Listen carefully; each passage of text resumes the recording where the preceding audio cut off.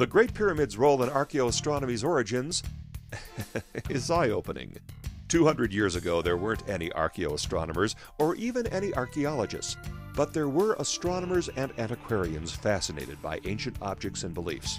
And nearly 500 years ago, Italian inventor and mathematician Girolamo Cardano believed the Egyptian pyramids enshrined a collection of precision measurements inspired by nature. In 1638, Englishman John Greaves surveyed the pyramids. As Oxford University's professor of astronomy, Greaves believed the English system of weights and measures came directly from Egypt.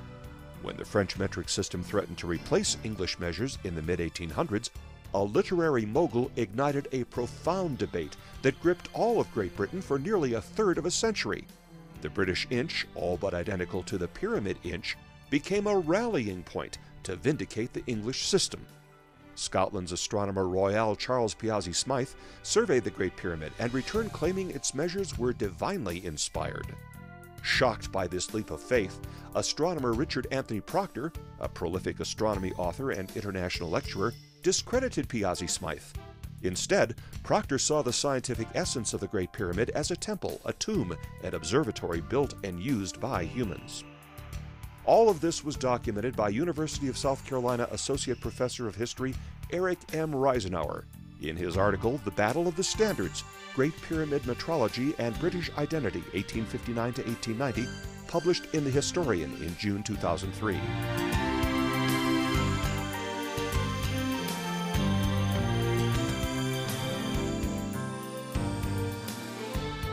This age marked the end of the antiquarian era, when astronomy matured, instruments improved, and brand new diverse and specialized scientific fields, including archaeoastronomy, were emerging.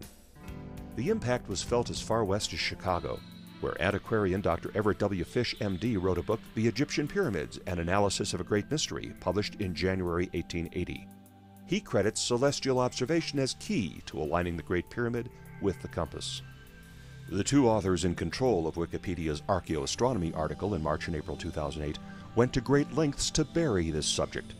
Pyramidology, seen as a root, might distress academic colleagues voting on a special distinction for their article. The past practice judged as pseudoscience today must be ignored.